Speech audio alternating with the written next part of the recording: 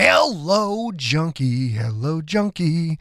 This is the second to last episode of the Nocturnal Throwback Show. Yes, the podcast where we re-podcast the original Nocturnal, in which I wrote a chapter a week, edited it, recorded it, and released it, all while working two jobs and doing a bunch of other stuff too. Next week, the Nocturnal Throwback all finishes. It's over. It's over, which means we are almost to the Nocturnal Throwback Q&A episode.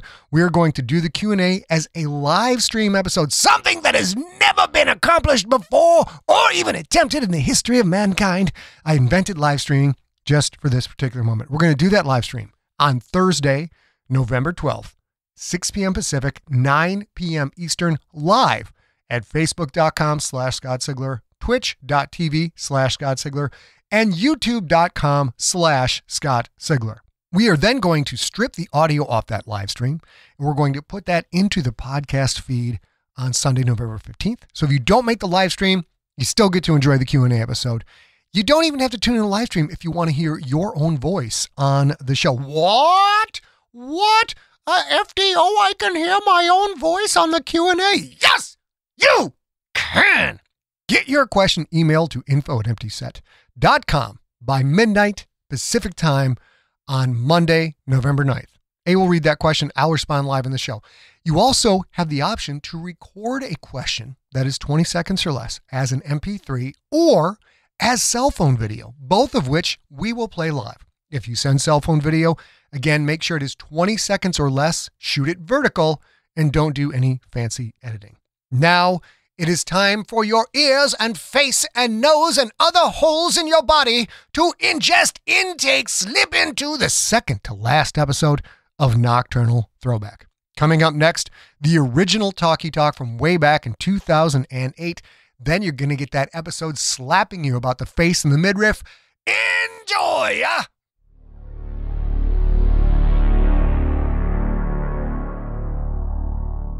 Welcome to the free podcast novel, Nocturnal. This is episode number 39.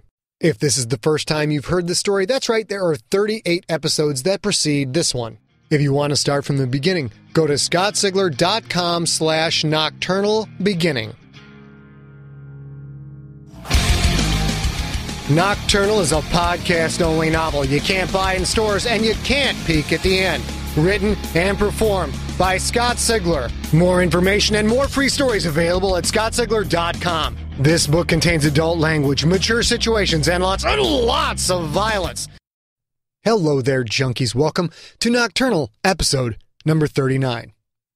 Now, some of you will be thrilled with this message, and some of you will be pissed at this message, but episode 39 is not the final episode. I put so much work into the final episode and wrote so much cool stuff, it's actually going to have to extend it to episode 40. Now, the reason for that is people tell me that when podcast episodes go over an hour, it can gum up the works on a lot of podcatchers and a lot of RSS clients. I'm not quite sure if that's true because I am a tech-tard and don't know such things, but some people that I do trust when it comes to production told me this, so I'm breaking them up. We've got 45 minutes of pure, uncut, unrefined, raw story for you, and that's going to be good. And I wanted to cut it off at 45 minutes because the new junkie signups are going absolutely batshit, and we're closing in on like 30 to 60 a day. People are signing up. It's a little nuts. So if I'm going to get caught up saying hello to all these new junkies, I'm going to have to do it every episode. We'll be saying hello to another 50 new junkies at the end of this episode. We will also be talking about the Contagious poster contest. Now, some of you may have seen a PDF poster show up in your RSS or in your iTunes feed. There's a whole story behind that. I'm going to tell you all about it. So if you saw that the Domrec Wants You poster PDF in your feed, if you took a look at that, I will definitely tell you what that's all about. And if you didn't see anything, there's some real cool shit going on and you're going to want to check it out. No story so far, because I ain't got time to bleed. Let's just get right into Nocturnal episode number 39.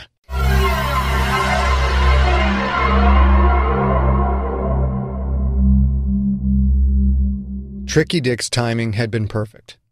Maybe that was luck, or maybe he knew more about explosives than he let on.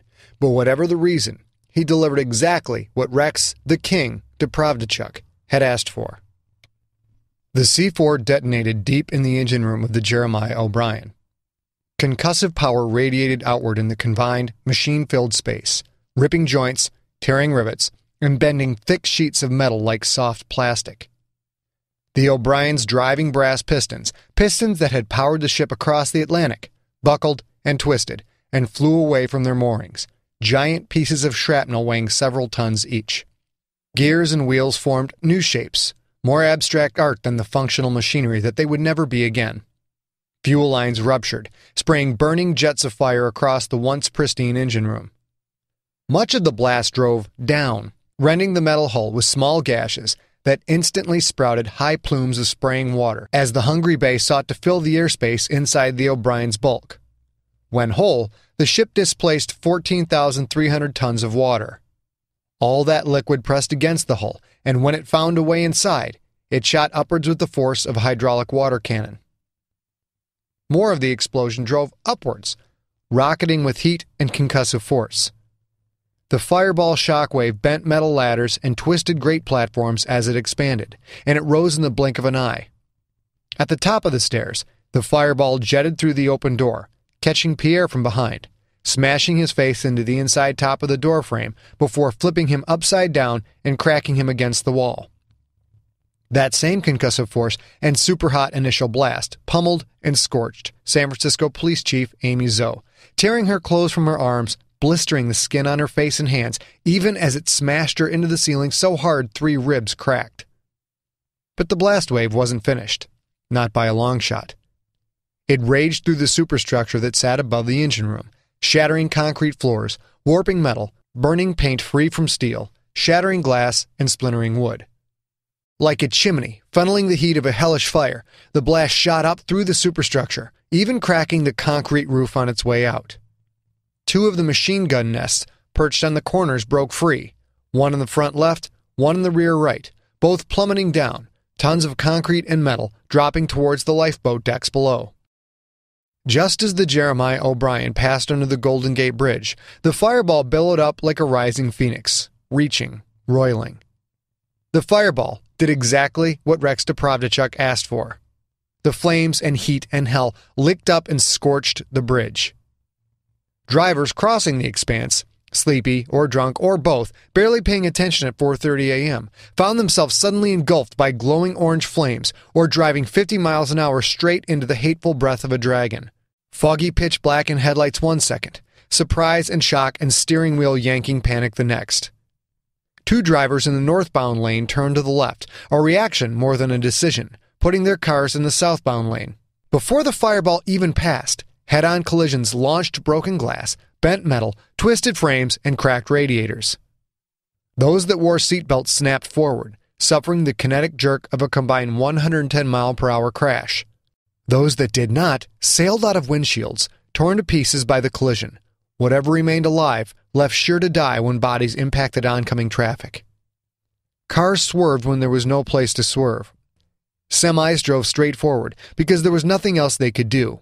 Front to rear, north lane and south lane, 50 cars piled up in the span it takes to draw a slow, deep breath.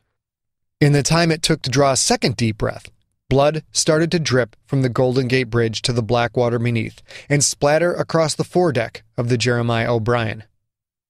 Even as the traffic on the bridge came to a sudden and all-encompassing halt, a black Dodge Magnum with tinted windows plowed into the back of a Toyota Prius, lifting the Prius's rear end and throwing the car forward into a red Hummer. The Magnum's occupants flew around the inside of the car, the shock of a 50-mile-per-hour collision and powerful airbags stunning them, leaving them blinking, bleeding, and nearly unconscious.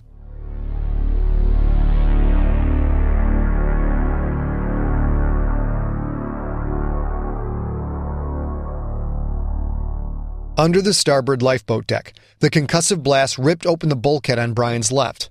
The metal tore not 5 feet in front of him, and a chest-high wall of flame shot across the walkway. Brian ducked and knelt, instinctively holding his left arm in front of his face to block the heat. A smashing sound behind him made him dive forward, through the last edges of the passing flame wall. He hit and rolled on his right shoulder. It hurt, but not as bad as before. Then he came up to face the threat behind him. No threat. One of the machine gun nests had fallen off the top deck, smashing through a lifeboat and the boat deck to embed in the walkway. The big, broken pieces of the curved machine gun nest seemed to hang for a moment, then rolled off the side and plummeted 60 feet to the water below. In their place, they left a concrete dust-covered negative space of bent metal. Brian had just missed being blown right off the ship or being crushed by the falling machine gun nest. 5 feet either way, and he would have been dead, in the water, or both. A secondary blast sent a shudder through the hull. Debris littered the walkway. Brian limped to the gigantic dent caused by the falling machine gun nest. He picked up a long piece of metal, either a pipe or a handrail, he wasn't sure, then turned again and headed for the front of the ship.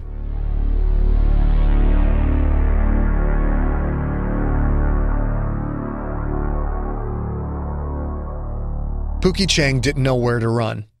He crouched on the inside port rail, his cloak spread over the 2 10-year-olds that huddled next to him, shivering from fear. Thick black smoke billowed out of windows up and down the superstructure. He was halfway between the rear cannon deck and the superstructure, a good 100 feet from the flickering flames and the column of thick black smoke, yet he could feel the heat from here. He didn't know jack squat about ships. Did the black smoke mean the engine was on fire? The oil or the gas or whatever? Where was the gas tank anyway? He'd seen enough History Channel footage to know that when a ship blew, it fucking blew. He had no weapons. His body felt like he'd been a Rodney King stand-in at an LA police reunion party. If it came to a gun battle, he was screwed, and if it came down to hand, he'd have trouble whipping little Murr, let alone a grown man, or one of those fucking monsters. And if he did have to fight and lost, there would be no one to get the girls off the ship. He had to find Brian, but he couldn't leave the girls alone. Too much danger.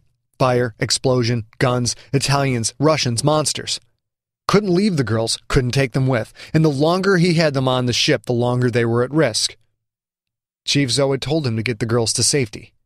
Fuck, that was the very reason Brian had gone all Chuck Norris, to draw attention so Pookie could rescue Murr and Tabs. Now he had the girls. On a burning ship in the middle of the goddamn San Francisco Bay, with every lifeboat useless. 4:30 in the fucking morning. If he went over the side, the current could take him out into the ocean. 2 hours before daylight. How far could they go, and what were the girls' chances out in the open water? Could he get to one of the towers that held up the bridge? And if he could he hang on until morning and be rescued for sure?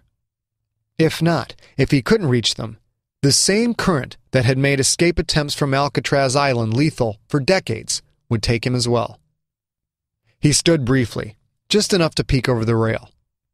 The girls clung to him as he did, as if he might indeed leave them, and they would hold fast to prevent such a possibility. As if the fire, the monsters, and the gangsters weren't enough, he still had a 60-foot drop to the water. 6 stories, straight down. Just to get to the water and take a big chance on reaching the support tower before being drawn out to sea. The support tower led up to the bridge's main deck, some 200 feet up above. The column of black smoke rising up from the superstructure withered in and around that car deck. Up there, Pookie saw other flames, smaller flames. A 6-story fall, at night, into the ocean.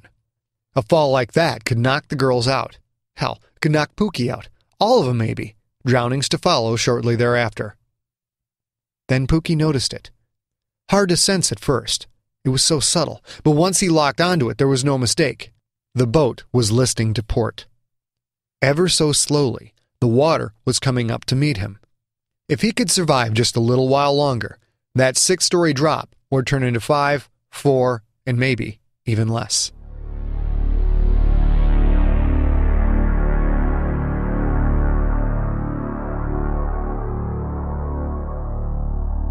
The foredeck had warped like a flapped blanket as the shockwave rolled through the ship, knocking Sly into the air and throwing him towards the front of the boat. He'd landed hard amongst flying debris, concrete, bent metal, broken pipes, flying rivets, and skidded on his hands and forearms, his bloody right leg leaving a splattery trail behind him. That fuckstick with the machine gun in the helicopter had hit him in the thigh and it hurt. He'd been shot before, but never by something that big. Probably lucky his leg was still attached. It would heal. Within 20 or 30 minutes, he'd be able to move, and it would be completely fine within a couple of hours. The blessings of being one of Marie's children. Sly slid the family-killing knife inside his suit vest, so he could keep both hands on his .44 automag. He looked up front. There was the king, on the prow cannon platform, 10 feet above the deck. He was covered in blood, but not his blood, judging from the condition of Devil Dan lying on the concrete at his feet.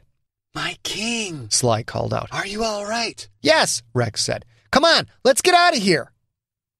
Sly nodded and started limping towards the cannon platform. Through the fog, he saw the white yacht off the starboard side, near the O'Brien's rear. Much closer than it was supposed to be. Lights from the Golden Gate high above cast strange, multi-headed shadows on the O'Brien's deck. The prow was past the span, the superstructure still driving its column of smoke into the southbound lane, which was the bridge's west side. The rear of the O'Brien was about to pass directly underneath the Golden Gate. "Sly, look out!" A warning from Rex. Sly made the mistake of looking back to Rex on the prow gun platform instead of looking around, or looking behind. In the instant it took him to realize his mistake, he felt a deep, stabbing pain in his lower left back. A piece of jagged pipe, now smeared with his blood, jutted out of his belly, pulling a strand of intestine along with it. A scream raged out of his mouth, the pain so blinding, so overwhelming, and yet he turned to his left, bringing the .44 automag around. Or he tried to turn, because he couldn't come all the way around, not with a jagged pipe running through his back and sticking out of his belly. Still screaming, he craned his head and reached back with the .44, looking for a shot. Out of the corner of his left eye, he made out just one thing. A childish skull smile, white painted on black. Sly twisted and reached down, pointing the gun behind him. Even as he pulled the trigger, he felt himself lifted off the ground, the pipe raising him up like a toothpick in a cocktail wiener. Everything blurred as he whizzed through the air, then slammed face first into the broken concrete deck.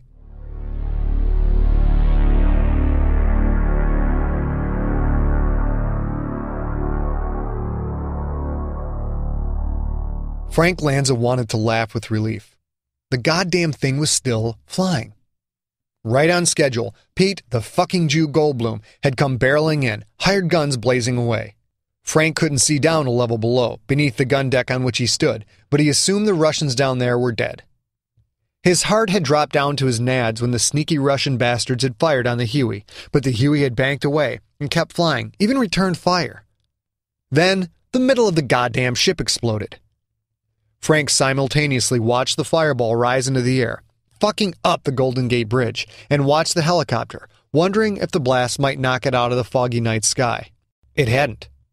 The chopper banked away from the explosion, then came right back in again. Whoever the fuck engineered the Huey, they knew what they were doing. Frank stood, then his knees dipped briefly, a natural reaction to the sensation of unsure footing. The deck was solid, but it was tilting to the left, just a little bit. He didn't need an engineer to know that a tilting ship was bad news. "Polly, Cutlass, get up here!" His men rose out of their hiding spots in the curved machine gun nests and scrambled to the main cannon platform upon which Frank stood with little Tommy Cosimo. "Keep an eye out, boys," Frank said. "Let me call the welcome wagon." He pulled a white handkerchief from his pocket, stood tall, then started waving it in a big, vertical, side-armed arc. It was the signal that would bring Pete, would bring rescue. He was going to make it out of this after all.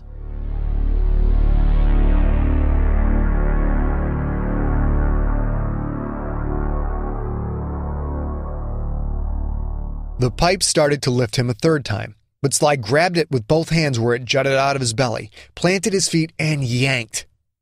The pipe slid through fast, stringing more of his intestines along with it, a pain so severe he saw flashes of nothing but yellow and red. He'd torn free a piece of his own guts. Would that heal?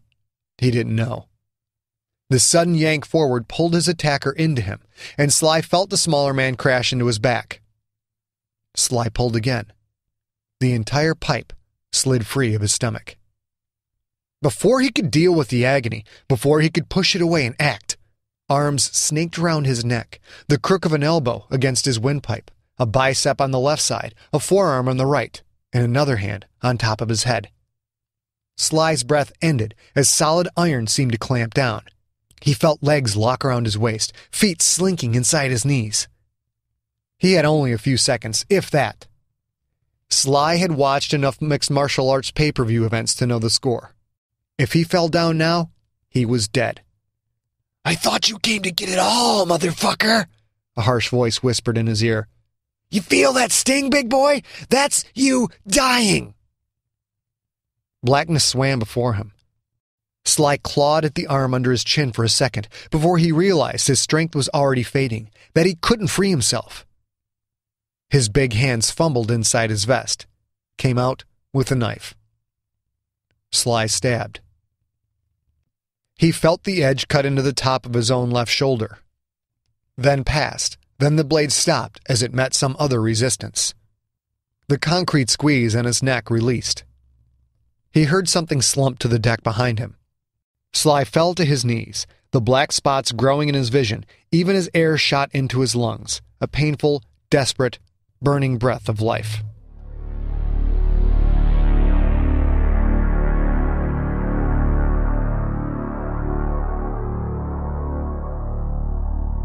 Triple scale was about 50% too little for this shit. She'd been shot at. One of the gunmen had fallen out. The ship had fucking exploded. Shirley had to keep one eye on the giant pylons of the Golden Gate Bridge on her right, one on the actual bridge deck up above, one on the Jeremiah O'Brien's burning superstructure on her left, and one down on the rear deck in case some other motherfucker wanted to shoot at her.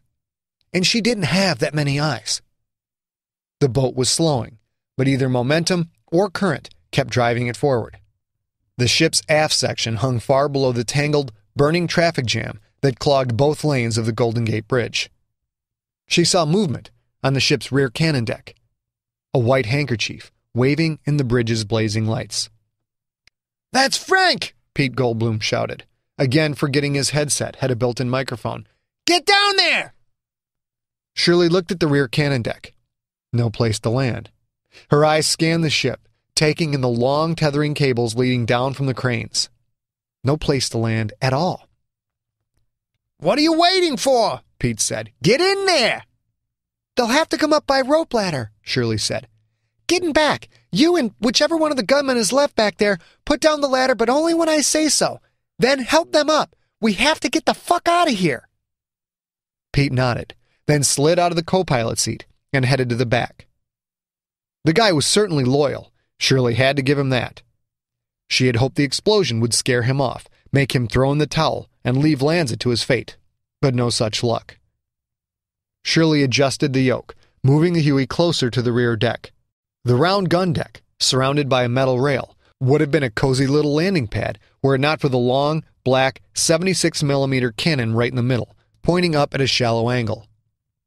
There were no cables or cranes at the very back of the ship, so positioning over the gun platform and dropping the ladder would be a piece of cake. As long as there weren't any more explosions, and as long as no one else shot at them. She looked closer. It was hard to see from here, but the angle of the rear deck was wrong. The boat was listing to port. She had to get in there, and fast, or there was no way she could get Lanza and his men off the Jeremiah O'Brien. And regardless of the reason why, she knew that Pete, the fucking Jew Goldblum, wasn't about to accept any excuses. She worked the Huey closer, watching her distance to the Golden Gate's deck up above and the south tower that held it up, reminding herself to focus on the money and what would happen to her if she didn't get Frank Lanza off that burning boat.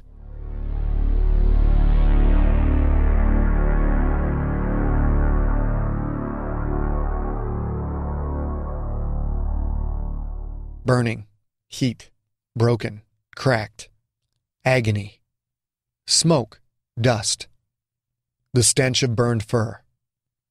All of these things registered in a way, but what brought her out of it was the sensation of sliding. Slowly, just a little bit, but sliding nonetheless. Amy Zoe had never felt so much pain, such scorching heat and sizzling skin that seemed to be cooking itself. Tears poured down her face, and a tiny, constant moan softly streamed out of her mouth, beyond her ability to control it. The sound of the world filtered in through some muffled presence, each sound soft and dull and unclear. All her thoughts seemed scrambled. Where was she? What had happened? Where was her husband? Her daughters? She felt something slide into her hand. She grabbed it, held it up in front of her face, and looked at it with her left eye. Her right eye wouldn't open, and she didn't know why. It was a knife. Where had it come from? It wasn't her knife, it was Savior's knife. She was holding it because Pookie had given it to her when he'd taken her daughter's topside. He'd had to do that because Amy had been trading fire with Pierre. Bits of rubble and broken glass slid across the cracked concrete deck, slowly when they were sliding flat, but occasionally they bounced up on an edge and rolled down with greater speed. A 5-degree angle? 10? The rolling pieces stopped when they hit a body. A big, scorched, furry body. She focused on the bloody, burned, gigantic thing laying broken and twisted on the cracked deck, blackened and blood-slick raw muscles covered with what shreds of fur remained. Her husband was nowhere because he was dead, his head bitten off by this very motherfucker lying here bleeding all over the deck. The creature took a sharp, ragged breath, fluid in his lungs crackling from the effort. Still alive. The monster that had killed her husband, taken her daughters, the monster, was still alive. Amy Zoe groaned as she got to her hands and knees. She crawled slowly towards the bloody monster, each motion sending waves of pain through her chest and side, making her skin feel like it was at the bottom of a deep fryer. Pierre lay right in front of the door that led down to the engine room. Shimmering heat billowed out of that bent door, evidence of a fire still burning deep below decks. Pierre lay limp, slumped on his right shoulder, as if he'd slid down the wall face first, landed, and hadn't been able to move. His sawed-off shotgun lay next to him, cracked and bent. The explosion had done something awful to his long nose. It was broken in the middle, bent several degrees to the left. Blood pulsed out of his mouth to pool on the concrete beneath. He looked at her, brown eyes slowly blinking. He looked at her, then looked at the knife. His upper body wiggled, as if he tried to move but could not. His scorched lower body didn't move at all. In fact, he was twisted kind of funny. A broken back. "Don't kill me," he said. "Please." She had nothing to say to him. No final words. No last insult. She crawled to him. It hurt so bad to move. If he was playing possum, she was screwed. But she didn't care anymore. Pookie had gotten her girls off the ship. He had to have done it. Amy reached Pierre, then fell to her ass, right next to his head. She grabbed his broken nose as if it were a handle. His eyes scrunched tight in pain, but only for a moment, before he opened them and looked at her once again. "No. No," Pierre said, his deep voice nasally. "Please, I'm sorry." Amy nodded. He was sorry. Well, she was sorry too. She began. Pierre started to scream as best he could through his shattered mouth and nose.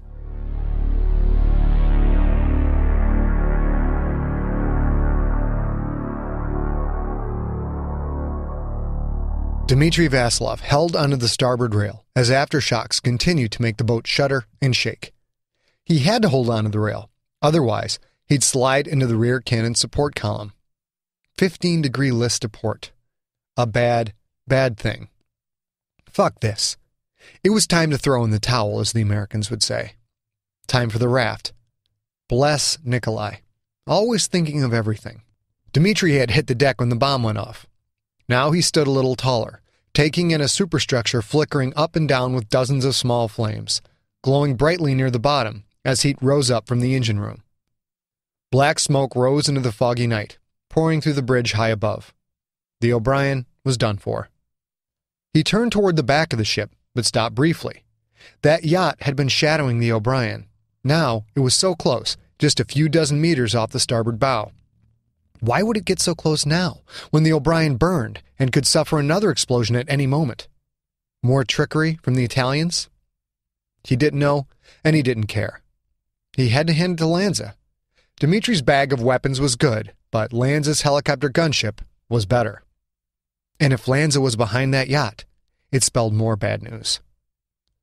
Arseny also held the starboard rail so he wouldn't slide into the support column. He held it with his right hand, his left still clutching the 9A91 submachine gun. "Arseny, we go," Dimitri said. "Time to get off this death trap." Arseny nodded and smiled a smile of relief. Dimitri heard a rustling, a soft whisper of wind, barely audible over the sound of the dying O'Brien. Then Arseny's smile faded. His eyes widened. He looked beyond Dimitri, to the open deck that was now behind Dimitri's back. Arseny leaned out to his left and brought up the 9A91. Dimitri saw this in full combat mode, his reactions drenched in adrenaline, and every sensual moment dragging on forever. Dimitri tried to turn, his mind briefly debating between holding the rail or just jumping across the tilted deck to the support column, lean on that so he could use both hands to fire. That debate lasted all of a tenth of a second. He dropped to his left hip, letting go of the rail, spinning to his right hip even as his ass slid down the tilted deck. As he finished the move and brought his weapon to bear, he heard a double puff of a silenced handgun. Hot wetness splashed the back of Dimitri's head, telling him better than words that Arseny had just taken 2 rounds to the face. Dimitri's head snapped up as his feet landed against the support column. His 9A91 was only an instant behind, but in that last instant, his eyes took in a nightmare. Tall, strong, evil. 1 foot on the angled deck, the other on the support column, a perfect stance to counter an increasing list of port that allowed this monster to hold Mark 23 pistols in each hand, Mark 23s, pointed right at Dimitri's face. In that final moment, Dmitri Vasilov felt a rush. The specter of death magnified his thrill for life, focusing it, making it so precious and pure that he might have died of joy had not a bullet through each eye done the job first.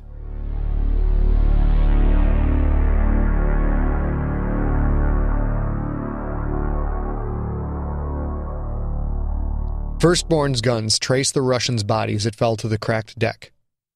The man wasn't getting up, as evidenced by the missing back of his skull, but old habits died hard. Where was the king? The ship listed and burned. How much longer would it be afloat? Was the king above decks, or was he below, already dead from the explosion? The helicopter sounded so loud, so close, it had to be just on the other side of the gun deck. It wasn't part of Rex's plan, which meant it had to go.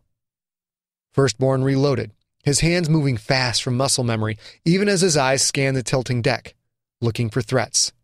His hands blurred like those of a Vegas blackjack dealer. Holster right-hand weapon, eject magazine from left-hand weapon. Pocket magazine, load new magazine. All in less than a full second. Then repeat for the right-hand weapon, also in less than a second. Both Mark 23s loaded, 24 rounds in all.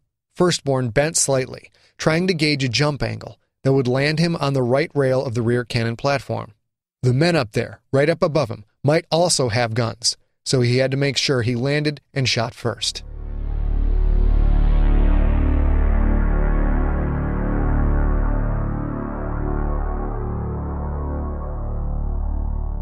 Brian had lost count of his wounds, but being stabbed in the left shoulder with the ceramic knife, that was a whole different ballgame. His body screamed poison in a way none of the other wounds had. The cut felt filled with bubbling acid. This one would not heal quickly. He pressed his right hand to the wound, trying to stem the flow of blood. Sly turned, chest heaving, swaying a little and clearly weak from both the chokehold and the pipe Brian had driven through his kidney. The snake face wore no smile. Now, a hateful snarl wriggled across that maw. Blood and other fluids oozed from his stomach. A curl of torn intestine hung out like a big pink snake. Blood also sheeted Sly's left pant leg, a big hole in the fabric, showing the path of a bullet fired from the helicopter gunner. How could this thing keep going? He'd put a goddamn pipe through this monster's back, right out its stomach. What the fuck were these things? And for that matter, what was Brian, because he was the same? Brian tried to move, feeling pain rocket through his body. But there was something else, something in his right arm. It didn't hurt as bad as before. That didn't mean it felt okay. Fuck no, but he could move it now.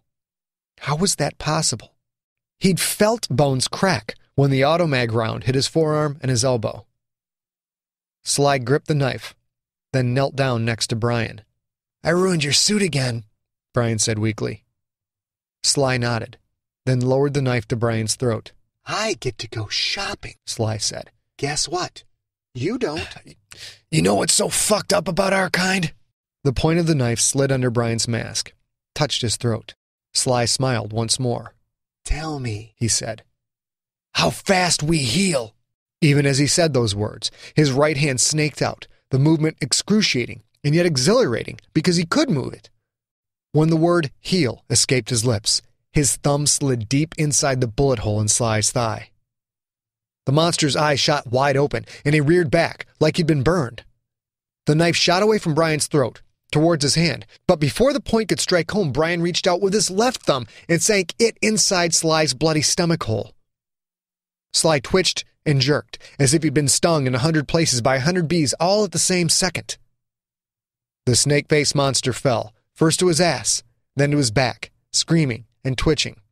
Even as Brian rose to his knees, he dug both thumbs deeper and circled them around, trying to cause as much pain as he could. No more killing, a small voice said. No more of my people die today. Brian looked up to see Rex Depravdichuk, only a few feet away, his feet wide to counter the ship's tilt. He had Monkey Face, the one Brian had fucked up with half an Uzi mag, cradled in his arms. Something had changed inside that boy, because Rex looked like a boy, only in size. He stood tall, and his eyes burned with intensity. The teenage victim of bullies was no more. In his place stood a leader. In his place stood a man. Rex's foot lashed out, the sole smashing into Brian's ravaged mouth. Brian flew back, his blood-slicked thumb sliding out of Sly's wounds.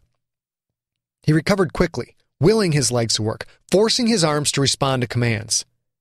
He was in no shape to fight anyone, but he'd find a way, because this was what he had come for. Brian's eyes flashed to the left, to the bloody pipe he'd driven through Sly's kidney. The pipe was caught on a crane cable anchor, which stopped it from sliding down the deck like the rest of the debris collecting inside the port rail. I am your king, Rex said.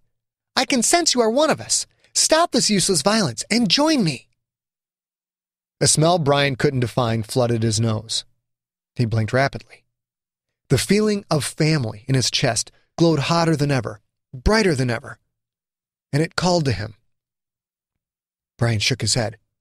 No, I'm gonna kill you. Why? Rex said. You are one of us. Be with your family. Be what you were born to be. The glow, the heat, the smell. Something deep inside of Brian, something in the hardwiring that makes you breathe, eat, sleep, fuck. Something at that base level wanted what Rex offered, wanted it so bad. There was only one thing on the planet Brian could possibly want more. He wanted Robin Hudson back. And that could never happen. It could never happen because of Rex. Brian crawled towards the bloody pipe.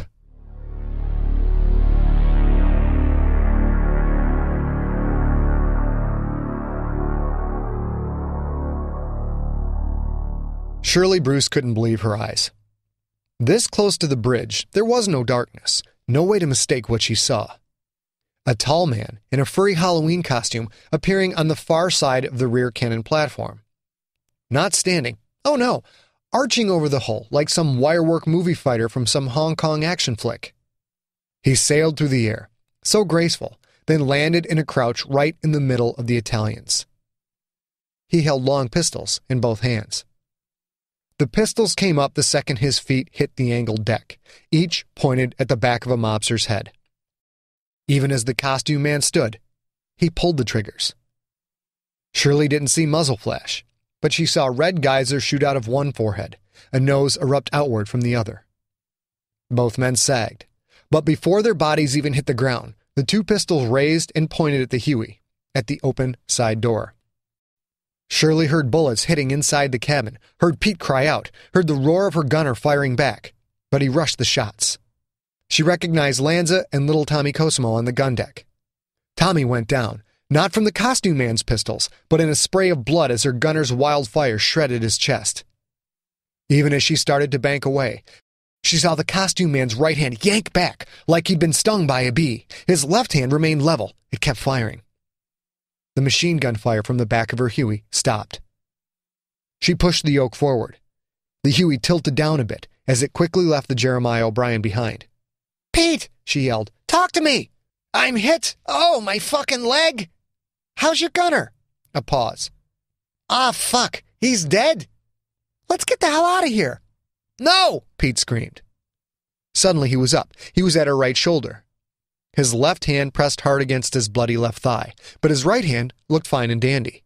And it was holding a Glock. "Don't you leave Frank, you stupid bitch! Turn this thing around and get back there!" "Pete, it's over, goddammit! Let's chat!" She felt the barrel of the Glock press against her neck. "I was a state championship swimmer," Pete said. "I'll put a bullet in the back of your head and take my chances. Now turn this thing around." Shirley pounded a fist against her thigh in frustration, then pushed the yoke to the left. The helicopter swung around, tail fishing behind in a 360-degree turn. She pressed forward, looking for an angle on the rear cannon platform. What she saw took her breath away. The costume man, standing tall, right hand limply at his side, left hand palming the top of Frank Lanza's head. Lanza kicked, futilely, his feet swinging a good feet off the ground, his hands reaching up to the costume man's hand, trying to pull it free. "Frank," Pete said quietly. Then two things happened. The first thing was that the costume man threw his head back and roared. The second thing? Shirley was close enough now that she saw it wasn't a costume. Frank kicked again, more of a twitch this time, a reflexive action. Then he shuddered. His face contorted in a scream, and then his head caved in with a splash of blood. Frank's body dropped to the deck. The monster's closed fist still had bits of Frank's bloody skull. He whipped his hand like someone flinging pumpkin innards away from their fingers. He wiped his palm on his pants leg, then drew his sidearm, aimed it at the Huey, and started firing. 2 bullets smacked into the Huey's plexiglass windshield. Shirley pulled hard right on the yoke, taking the chopper away from the ship. "If you're gonna shoot me, Pete, shoot me, but I'm bugging out of here right fucking now!" A pause. A long pause, as Shirley waited for a flash or a bang, wondering how it would feel to get shot in the neck. "Shit," Pete said. "That thing, he got Frank. Fuck it, just get us out of here."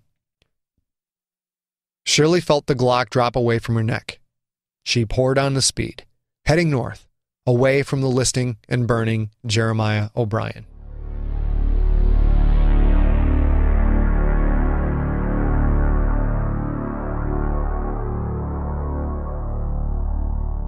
Firstborn holstered his left-hand Mark 23. He reached down to Frank Lanza's still twitching body and ripped off a long piece of his shirt. The bullet had nearly taken Firstborn's right thumb clean off. He hissed as he pushed the badly bleeding thumb back into place, then wrapped the strip of shirt tightly around the hand. That one would take a while to heal, and a lot longer than it used to take. In the past, in his first century, something like that would heal in less than a day, 2 at the most. Now, maybe 3 or even 4 days before he could use it again. Getting old carried a steep price. He didn't know what had happened to Devil Dan, Dragon Breath, and Lockjaw, but the mission was over. He'd killed the Russians. He'd killed the Italians. Now, to find his king and get him off the ship. This big ship. This big, burning, smoking, tilting, sinking ship. Firstborn would search anywhere. He'd brave the flames and the smoke. But first, he had to make the smart move and see if he could get the king to come to him.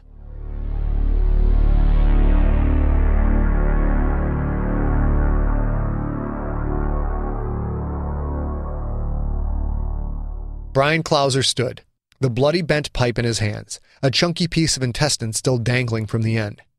Tried to stand, because the goddamn deck was tilting so bad now it was all he could do to not slide down the lower port side rail.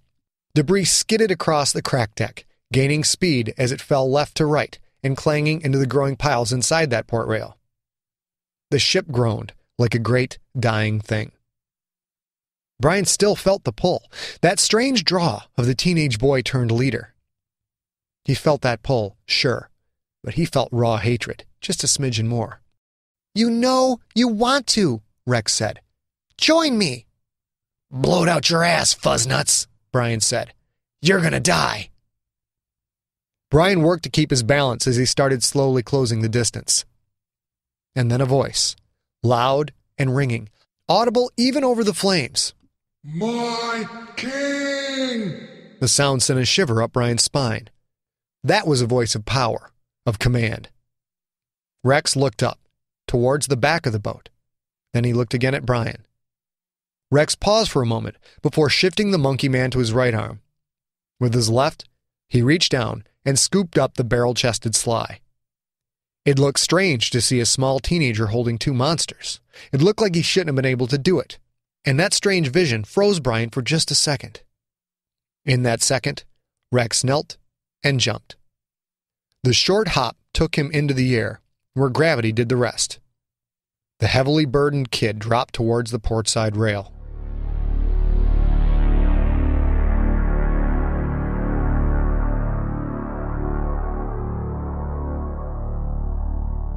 The water kept rising. Not rising, really, an optical illusion, as the ship listed hard to port.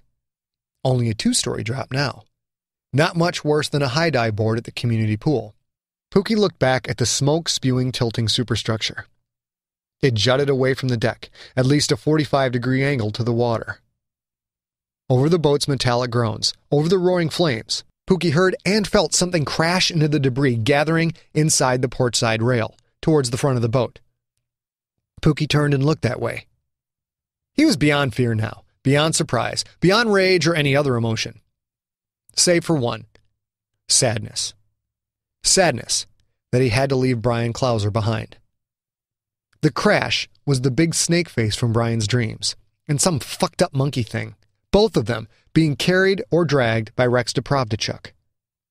Only about 20 feet away, and coming fast, kicking their way through the growing pile of debris caught in the portside rail. Good luck, Bri, Pookie whispered.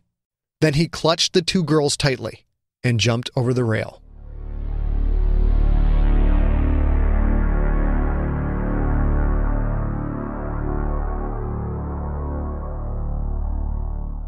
Nick Murray treaded water and shook his head.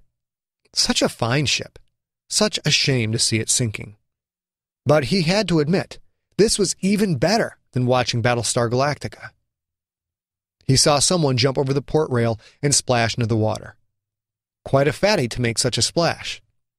Then he saw arms thrashing, but not one set of arms, 3 sets, and 2 of them very small. Children. Dimitri had said nothing about children. Flaming oil spread out from the sinking Jeremiah O'Brien, turning the bay into an undulating inferno. Those kids would either drown or burn to death unless Nick did something, and fast. If there was one talent that Nick had above all others, it was the ability to swim. He put that talent to work and launched himself towards the 3 splashing people.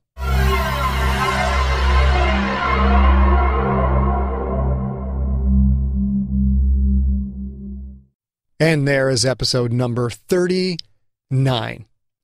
I would go ahead and promise you that 40 is going to be the final episode, but I think you all know by now that I am a very abusive future dark overlord. For those of you who don't know that phrase, FDO stands for Future Dark Overlord, because, of course, I am a horror writer, therefore I am spooky, therefore someday I shall destroy the entire planet and remake it in my own image. So some of the fans refer to me often as the FTO.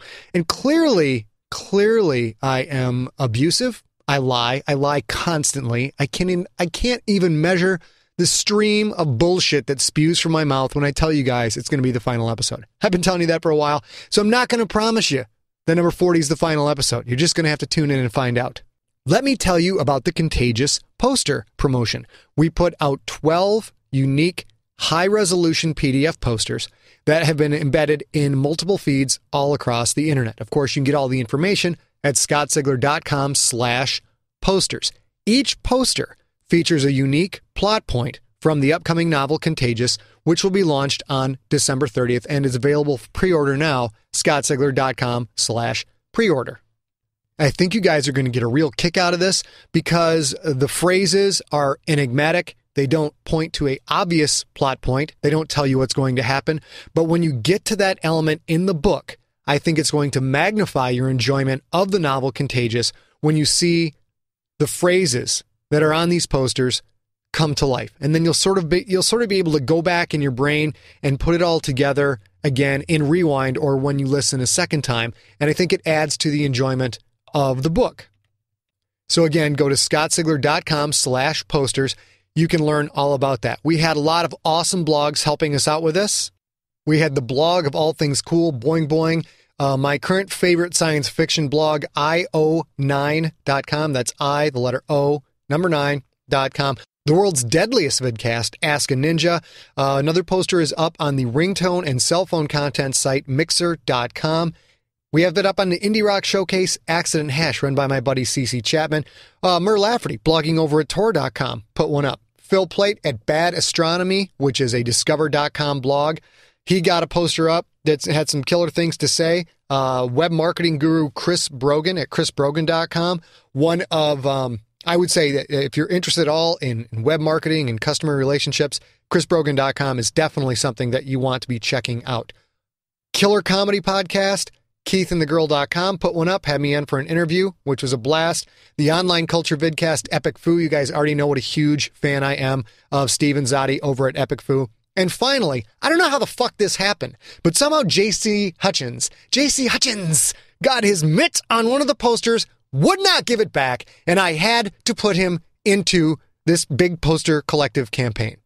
He's a rotten bastard, that J.C. Hutchins, and all right, fine, I admit it. The reason he got his hands on one of the posters and wouldn't give it back is because he actually designed all of the posters and helped me out with this campaign. And I'm sure he's got some kind of ulterior motive. I'm probably going to have to help market his books, Personal Effects, which is going to be out in spring. And then, of course, Seventh Son, which is going to be out in the fall, both from St. Martin's Press. And I hate to admit it, but since he did the poster thing, he's got me a little bit over a barrel. And I'll just have to go ahead and help market him. So when you guys hear me pimping Hutchins' work over at jchutchins.net, you'll know it's not because I like him, support him, like his work. I hate him, hate everything that he stands for. But he did me a solid. I'm going to have to help him back out. So that's why. I'm not getting soft, goddammit. So now you know about scottsigler.com/posters. Go check it out. It's a lot of eye candy. It's really cool.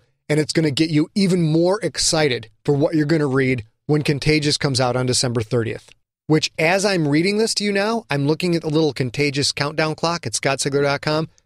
12 days, 10 hours, 23 minutes until I sprout the biggest chub on you have ever seen. I'm going to be able to walk down the street and club animals to death with this thing. Just like, there'll be dead animals all over the place. Of course, I'll get arrested.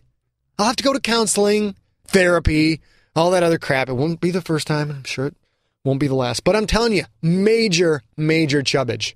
And now, what has become one of my favorite parts of this show, I would like to say hello to 50 luscious, juicy, awesome new junkies. As usual, we start with our new non-American junkies. I should say junkies from foreign lands, although all lands are foreign until Siglerism takes over the entire world. And then you're all native. From the UK, we have Butler and Hugh Essam. From Canada, Tokan. From India, Darkstar. New Zealand, Grazer. Wales, Zeon Wales. Australia, Mudguts. From Serbia, Infrared Girl. From Germany, Nezrin, and from Puerto Rico, Hamisu. And then the overwhelming, massive tide of fans from the United States of America. People like Josh L. Cooper, B. Beeman, Scormsby, Dan motherfucking Class. Dan Class signed up as a junkie on this site. If you guys have not heard Dan Class's The Bitterest Pill podcast, you're going to want to go ahead and check that out. Amy P. Reed, Mike Scott, Slinger, Solid Toaster, Chives, Alaskan Jeremy, Dubba, and Yascribe.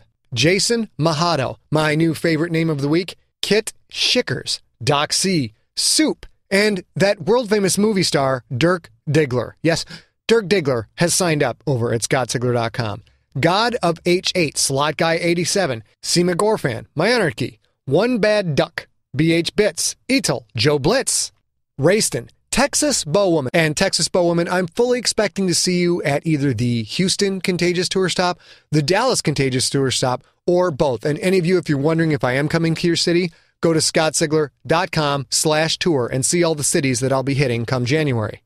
Back on track with Lars, Andreets, Gazar, Airy Gaffer, Holly, and Holly, you got 2 accounts set up. You got Holly and you got Hablusser. Go ahead and delete whichever one you don't like and love your picture. El Gordo Nacho, my favorite cheesehead, Great Blue Human, Brain Sponge, Connor, Joseph S., Brockzilla, MD Symes, and last but not least, Kevin Hars. Welcome, welcome, welcome all you junkies. I am seeing that the vast majority of these new signups have their zip code put in so that I can let them know when I start coming around to their area. Most of them actually had pictures in their profile, which is pretty impressive. So all of you guys are going to want to check back at scottsigler.com because in the next couple days, you will have a personal private message from Pope Siglaricus XXX. And if you're lucky and your picture is hot enough, he will offer you his moist blessings. And what better blessings could you possibly have out of life? And now, on a personal note, I am getting the content out. We will finish up Nocturnal. I am definitely going to shoot to have that 12 days of Sigmas taken care of for you. But another personal issue has popped up in my life. Those of you who've been following know that 2008 has been a year of ups and downs.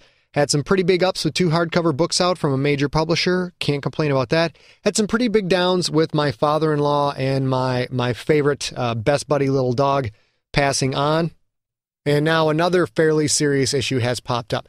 I'm not going to talk about it right now. I'm not going to go into it. Don't need any well-wishing on the site. I'm just letting you guys know that if there are any unexpected delays coming up in the next few weeks, it's going to be because of those personal issues. It's also going to be because of preparing for the Contagious launch and probably crashing to try and get the 12 days of Sigmas taken care of for you. So no further details for now.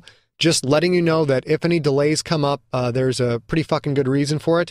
I hope you're all enjoying the fuck out of Nocturnal. I hope you all enjoy the fuck out of Nocturnal number 40, which now means I'm going to have to bump my Nocturnal epilogue up into the 12 days of Sigmas so you can all hear how things actually turn out for the people that make it off the Jeremiah O'Brien alive. And it doesn't look good for any of them making it off the Jeremiah O'Brien alive. I'll tell you that right now. So normally I tell you, we'll talk to you next time. This time I tell you, I'll talk to your asses tomorrow. Tomorrow, when Nocturnal episode number 40 goes up, which may or may not be the final episode. Let me close with a promo from the Silver Wolf podcast, and I'm gone. Hey, do you want a podcast with honest opinions on video games, movies, and almost everything else? Then check out the Silver Wolf Audio Blog Podcast, or SWABP for short. I provide all this, plus so much more every other week online. Check out the podcast and subscribe at swabp.blogspot.com. See you there, pack members. You have been listening to Nocturnal, written and performed by Scott Sigler. For more information, go to scottsigler.com. All music in this podcast provided by Uncrowned off their album Devils and Angels, available now at the iTunes Music Store. Is it